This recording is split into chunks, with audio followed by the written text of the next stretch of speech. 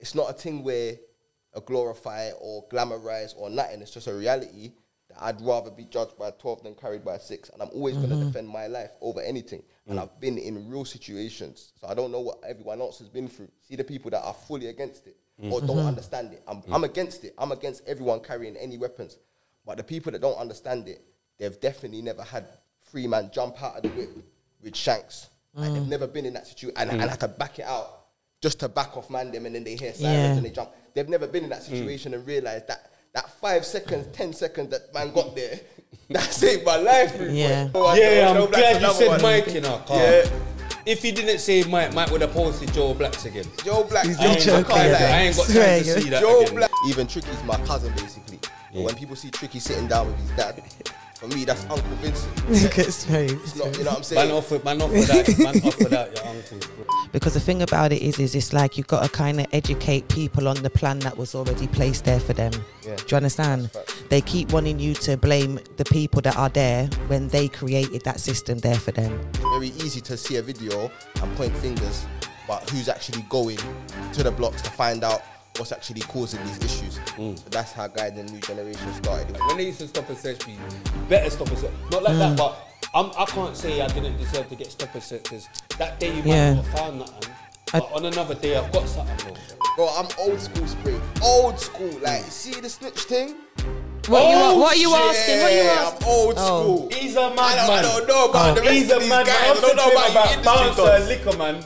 I heard what he's. I've heard, He said something. There's girls that are literally like, you know, like you've got 30-odd-year-old girls that are born in 2022 because they got to burn all their previous pics because they don't even look like how they looked before. Do you know what I mean? Like, you're literally a completely new person. Like, you look different to your children. I mentor a lot of youths, some very high risk, like some of the young drillers that you're seeing on the tunes and that, man know them off the camera. You get me? And a lot of them, they've seen their brethren die, they've seen their cousins die, you know what I'm saying? And they ain't trying to die, really. Big up Danny, you get me? Rude boy, listen, you get what I'm saying? Rude boy, white boy. Still. Early, prison, 15. Big up Danny, you get what I'm saying? Getting stopped and searched with us because he's known for crime. These man are trying to kill man and think it's cool. We got to fight back. And then I realised that's not the way. Like, man don't need to fight them physically.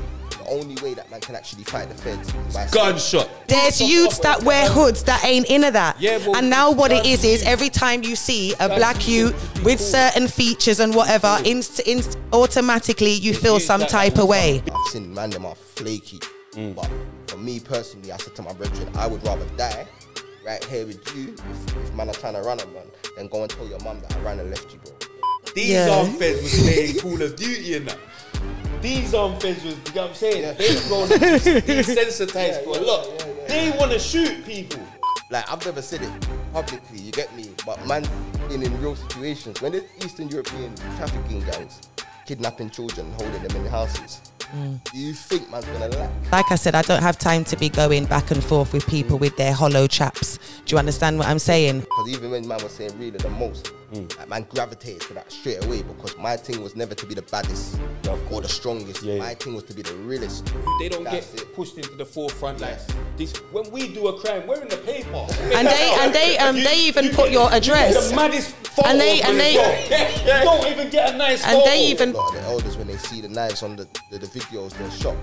But anyone who's been on any block, and I've been on every block, it's normal.